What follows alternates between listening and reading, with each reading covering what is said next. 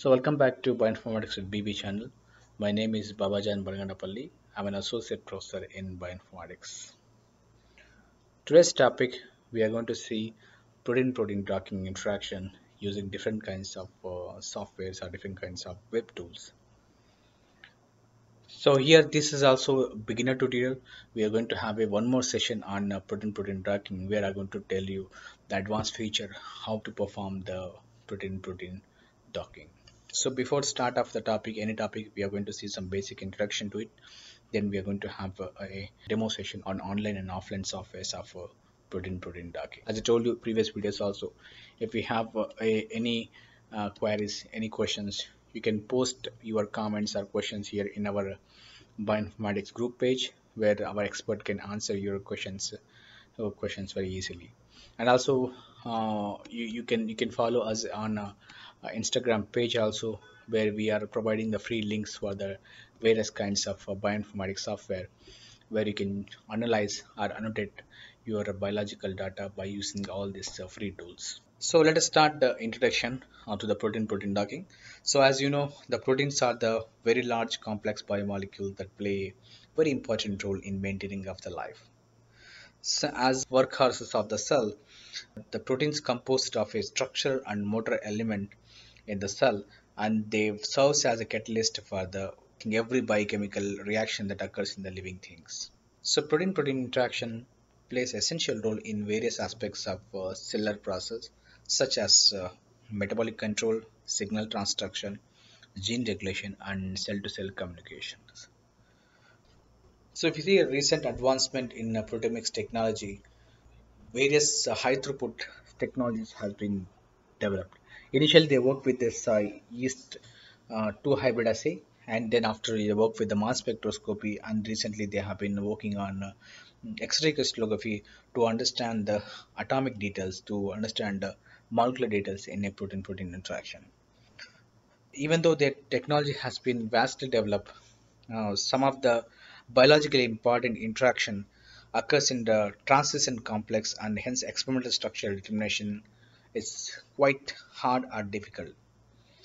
Even the structural component of even the protein structural component is known, still it's challenging for the crystallography technology or even the mass spectro and other assays to identify this protein-protein interaction. So therefore, these computational docking methods play essential role in understanding of this protein-protein interaction. Okay, so here when we see the software, when we see the any docking tool, the aim of this made docking purpose is they will try to target an accuracy close to provided by the X-ray crystallography. Okay, so there is a recently critical assessment predicting interaction scientific meeting. Okay, so we call as a CAPRI. It's called a critical assessment of predicted interaction, a scientific meeting. Every 6 months they will organize to evaluate or to check the accuracy of various kinds of protein docking softwares. Okay, if it is approved by this CAPRI meeting, then we consider that one as a best tool for the protein docking. So as I told you, we have here we have various tools are there, it is approved by this critical assessment predicting interaction. So out of them is the ClusPro, PatchDock, SimDoc, and Piper, RosetteDoc, FoxDoc, HeadDoc, HDDoc. So various classes of softwares are there, which is validated by this critical assessment predicting interaction, and not yet validated. So there are some other few tools are very important tools are there, like a ZDoc. So most of the people are using ZDoc, and Hex server is there. Even the offline versions are there. Okay, so here if you want to look onto each and every tools, you can refer to this article where you can find this information about how they have been validated all these tools and software for the protein docking interactions. Okay, so here we are going to cover two validated tool and one non-validated tool. So we are going to cover three different tools for the protein docking. So we are going to work on the ClusPro, So out of the why I selected specifically ClusPro and one more the PatchDock is recently it got so many citations. That's why I prefer to use this ClusPro and PatchDock compared to other tools. Okay, so on non-validated tools, we are going to work with the Hex docking software, not a server. So server is offline now. It's not working. It's not all working now. So we are going to use the Hex docking software where you can install this software in your system. You can run the protein docking very easily.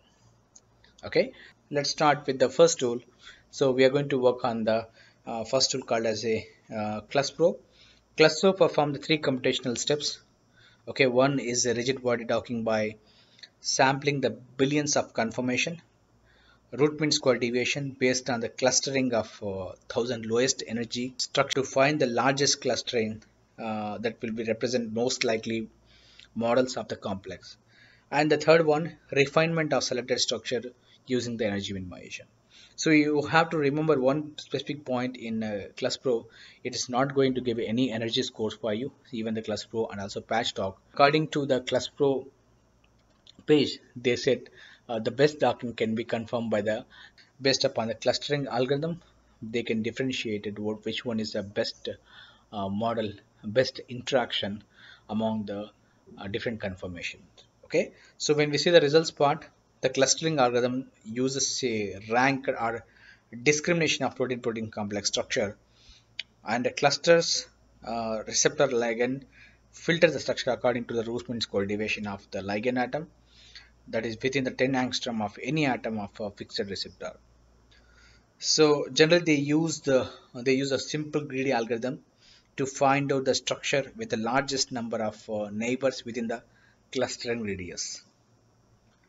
So simply the structure with highest number of neighbors within the selected cluster radius is considered as the center of first rank clusters. So there is no scores, even though they provided the scores recently, they added some scores here. So again they are saying the same thing, that so don't trust the ClusPro scores. Always you have to believe the always you have to check the first model which is showing the best cluster confirmation. Okay, based on the cluster we have to determine which one is having the highest kinds of interactions.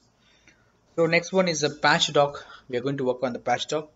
So this PatchDock algorithms is inspired by the object recognition and image segmentation techniques. Docking can be compared to the assembling as a jigsaw puzzle.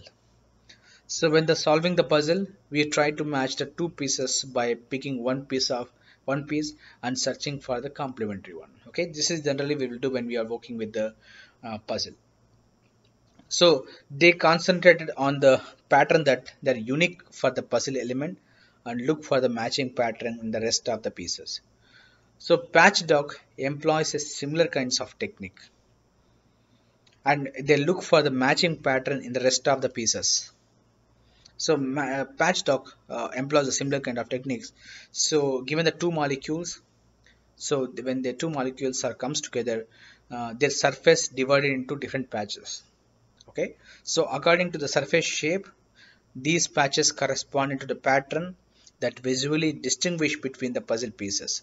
Once the patch is identified, they can be superposed using the shape matching algorithm. They will find the best conformation of in between the protein-protein interactions. Hex is used the fast Fourier transformation algorithms. Okay, so start. Let's start with the first one. That is uh, ClusPro. So here, let's go to ClusPro. Okay, so the ClusPro is, I think you have to register for this ClusPro. You need to have a ID password. You just need to get you need to request a ID password. If your academic email ID is there, then it's easy for you to get the accession for this one. Okay, so once you log in this one, so here we have two options are available for you, whether you can upload directly from RCSB if crystallized protein structure.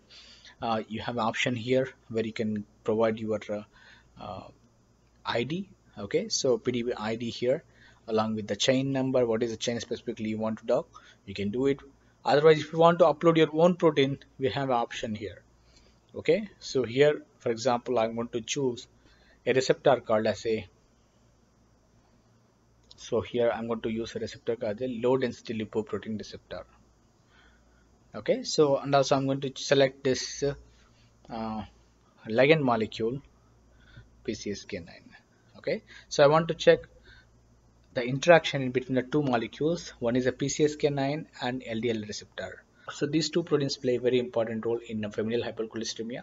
So I just want to see the interaction between the LDL, molecular interaction between the LDL and PCSK9. So if you go to the advanced option, so there is various options are provided by this ClusPro. So if you know any amino acid, if you want to dock specific amino acid in the receptor and ligand molecule, you can provide that information. I mean, if you don't want to have interaction between these two particular amino acid, you can add this information here.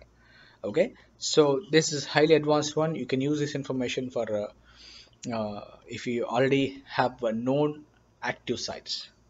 Okay, so and also there is option is available. You can use the structure modification. We can do some modification to the terminal residues. So by addition or removing of terminal residues, you can do this for the receptor or ligand molecule. If you want to do the multimers, for example, if you want to do more than two proteins, more than two proteins, you can submit the number here. If you submit the number, it will display one more column for you where you can upload multiple structures. So even we have the antibody mode where you can provide the antibody to here to dock with your specific antigen. Okay, so and also we have some more option like restrain option. Restrain options also is available, where I'm going to discuss all those things in coming advanced lecture. So as a time being, so I'm not going to cover all those things. So next time when we are working on this advanced protein docking interaction studies, I'm going to cover that topic. So here I provided receptor and ligand molecules.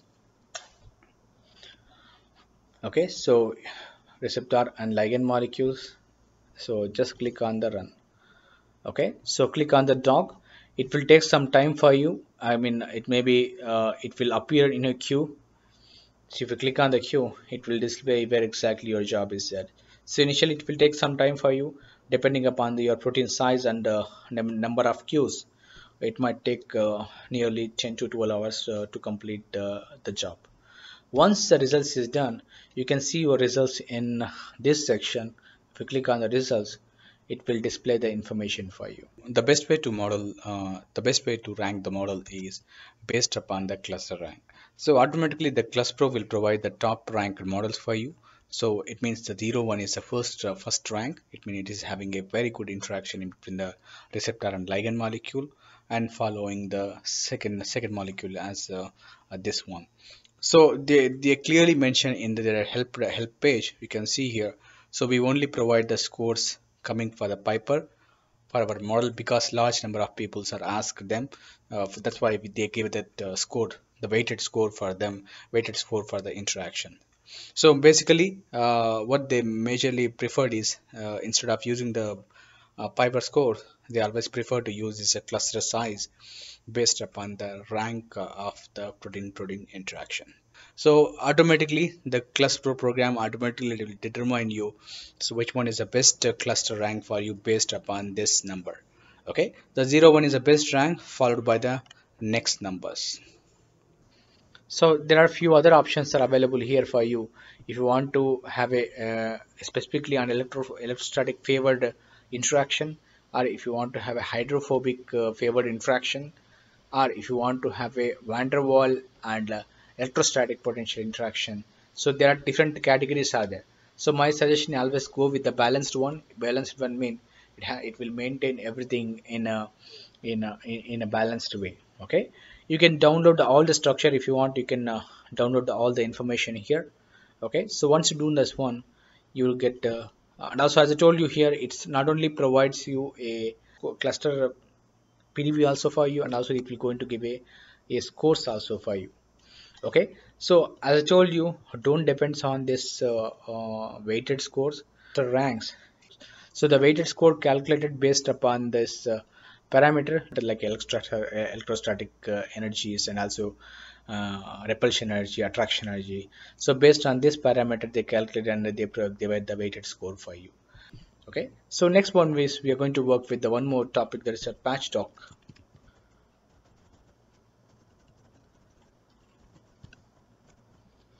Okay. So PatchDock server. So here, luckily, you need not register for this one. So here also the same thing. If you already know that's the if your crystal structure is your protein is already crystallized, they can use this option like this, the ID and chain. So ID and chain, okay, or you can upload directly as I mentioned to you previously in a PatchDock. Sorry, in a ClusPro, you can submit the same way. Okay, initially you have to submit the receptor molecule, and the second one you have to work with the ligand molecule. Okay, so here you just need to provide your email ID and keep everything as a default. Click on submit. This also takes some time for you, so it might take at least 5 to 6 hours. This PatchDock is majorly inspired by the object recognition method. Okay, so let us see the results of this one. Now you can see here, I received that email, so it almost took 3 to 4 hours for me to get the results. So as I told you, it's based upon the size of your protein. If your protein size are very big, then it will take some time for you. So here, this is a table we are going to receive. Okay, this is a table where it's providing the scores for you. Score is geometric shape complementary score.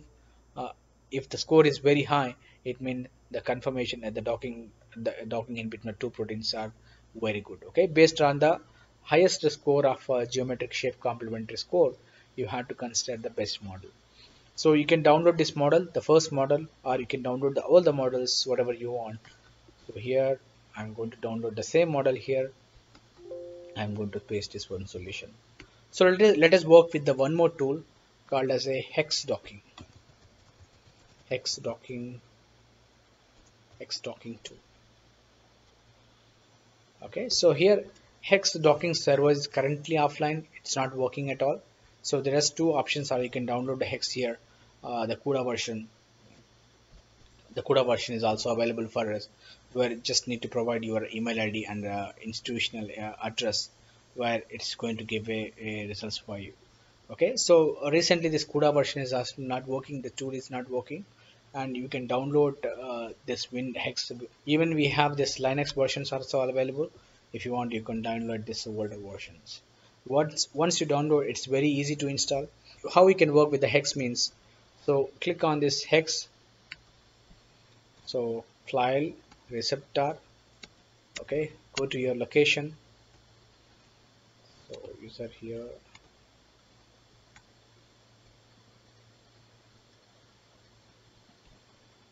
desktop. Okay, so receptor I'm going to open with the receptor first. So this is the LDL receptor, and here similarly I'm going to use the ligand molecule. So PCSK9 ligand molecule. Okay, so now click on the control, go for docking. So I'm not going to change anything here. So next time when we are working with the advanced docking method, I will show you some advanced features in hex docking. So not going to change anything here. I'm just going to keep everything as default. Click on activate. So it will take some time for us to finish the docking, and also as I told you, it depends upon your system configuration. So this is the hex docking results.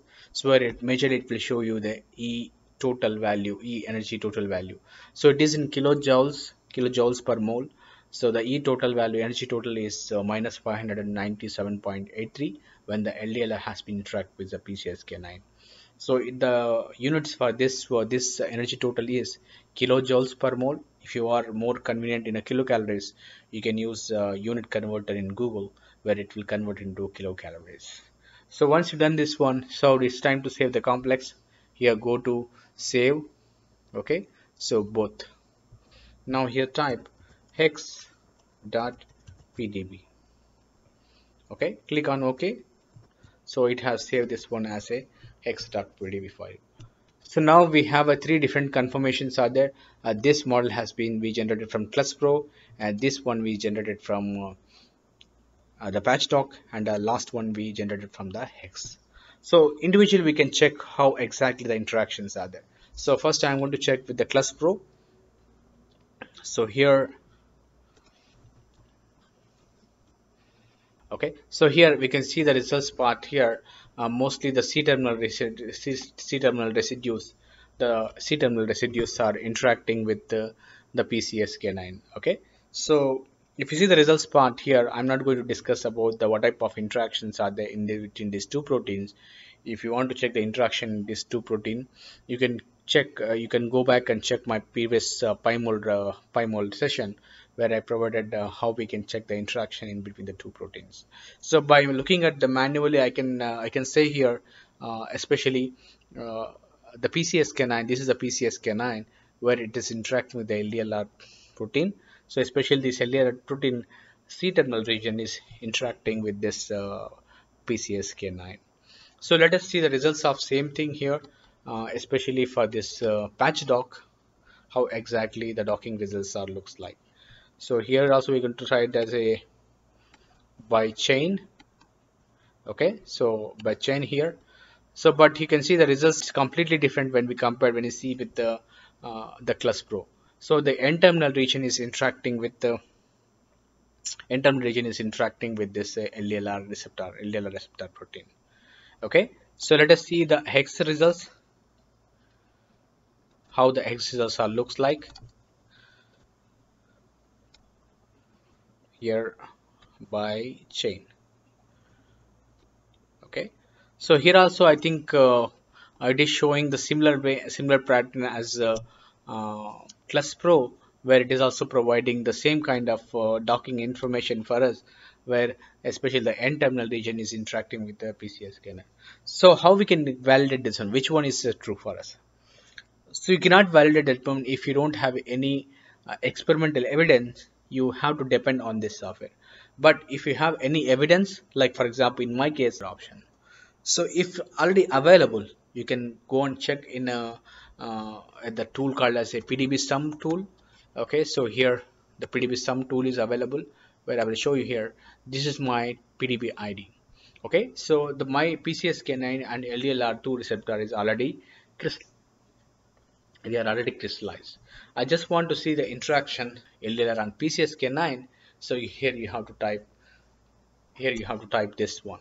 Okay, so in this case, A and B are belongs to PCSK9 and C is the LDLR. So I just want to see the interaction between the PCSK9 and LDLR receptor.